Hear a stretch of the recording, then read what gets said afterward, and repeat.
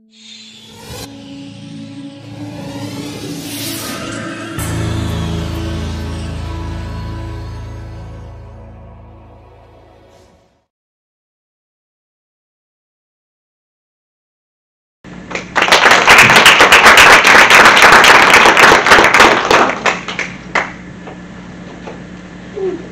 want everybody to think about their favorite sport. Now, I want you to imagine that you're 10 years old, you're talking to a really good friend about this favorite sport, when mid-sentence you get interrupted by them saying, "That is not a sport." My whole entire life, I have been told that my favorite sport, cheerleading, is not a sport. Now, I have been cheering since I was practically born due to my parents owning a cheer gym. I've done every single type of cheer, from sideline to game day to competition.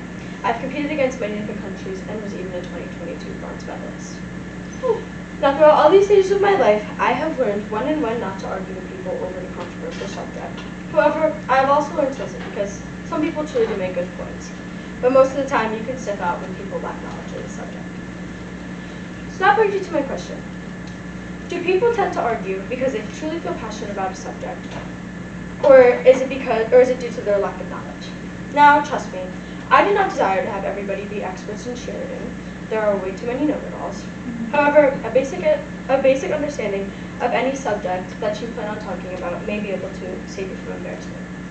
Far too many times have I been arguing with somebody about cheer, and they tell me that's not a sport, and I ask them what kind of cheer they're talking about, and they go blank. Now, many times, most people, when they think about cheerleading, they think about the tall, blonde-haired, blue-eyed girls dancing around the middle of the field in Texas with the tiny blue and silver costumes on. These girls are known as the Dallas Cowboy cheerleaders, and they are a poor representation of what cheerleading looks like. Did you know that these girls are actually dancers and not trained cheerleaders? I wouldn't even argue if you said that these girls weren't athletes. I mean, sure, they're trained professionals, and maybe what cheer looked like in the 1960s, but they are a poor representation of what cheerleading looked like in today's world.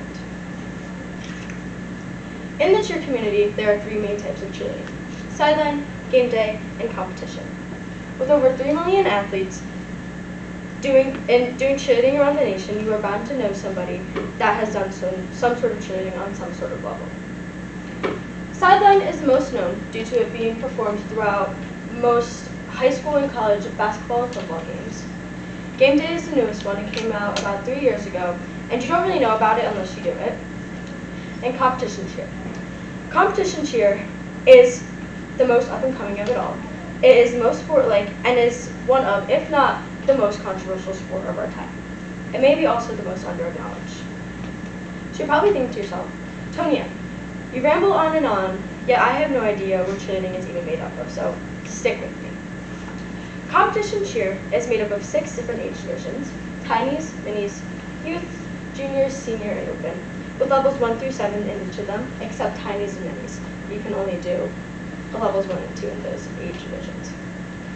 Your whole entire season is based upon a 2-minute and 30-second routine where you will perform a series of stunts, jumps, pyramids, basket tosses, dances, and tumbling.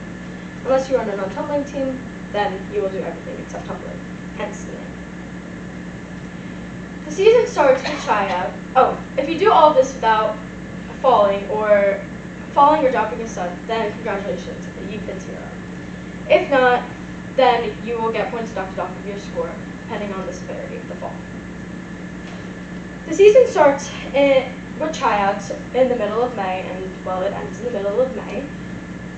Most gyms will give you about 2 weeks off, but most athletes don't take that time off. From May to August, you will practice with your team.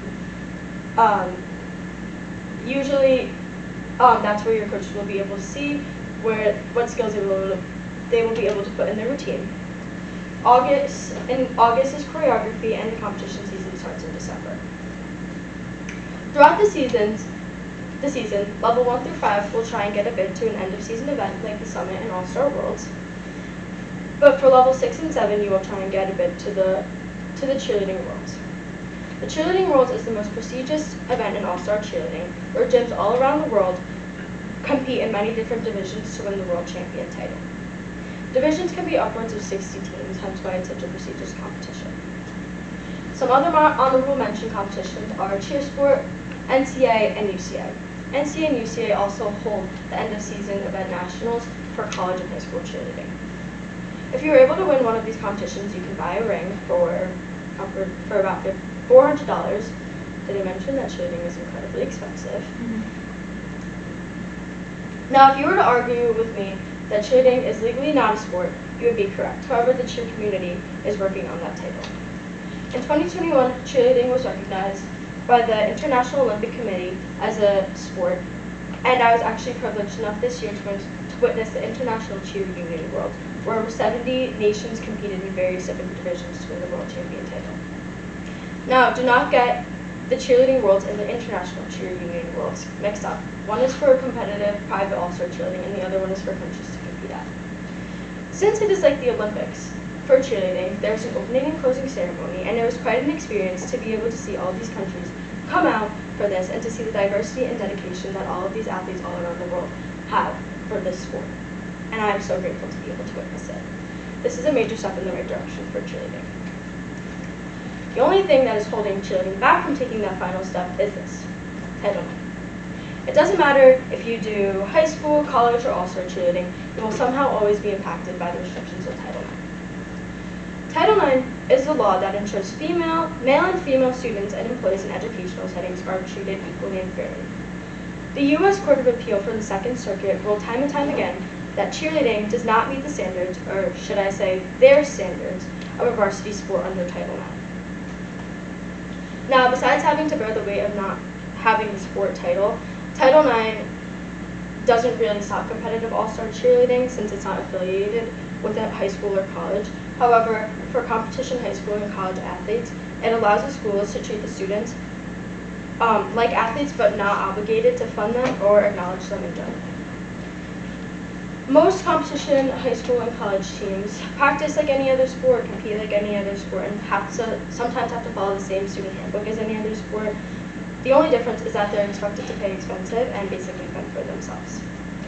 I know for a personal fact that the University of Rhode Island cheer team practices like any other sport and even has to follow the same NCAA code of conduct like any other sport. However, they are not granted any medical assistance during practices and competitions. We have to pay for all of our travel and gear, and we're not eligible for any athletic scholarships or compensation. Now, as you can imagine, cheerleading is incredibly dangerous. According to neuroliferehab.com, cheerleading is statistically the most dangerous female sport. I myself have attained many injuries like concussions and broken bones from the sport. A study conducted by the National Center of Catastrophic Sports Injury Research has counted that college cheerleading has accounted for 70.5% of all female catastrophic sports injuries, and high school has accounted for 65.2%. Since most schools are not obligated to give a team a trainer, this is a big issue because athletes can get hurt on school's watch and it's really nobody's problem. If you want me to be completely and totally honest, Title IX not supporting cheerleading is doing more harm than good. The whole law's concept has to do with equality and treating everyone equally except for the over 3 million athletes that participate in cheerleading. Luckily, while cheering here at Brewster, I know that all of my cheer accomplishments will be recognized, but unfortunately, for most cheerleaders, that isn't the case. At the end of the day, I, along with all cheerleaders around the world, have lived a life participating in a very controversial sport. We don't do it because we want to argue with everybody all day, but we do it because we love it. I'm not asking everybody to go sign a petition, although I wouldn't be mad if you would, to make cheerleading a sport, but to just think the next time that you want to argue over a subject that you're under-acknowledged in. Cheerleading may never become a sport while I do it, but the more people that know about it and understand it, the more people there are when the time comes to become a sport. Thank you.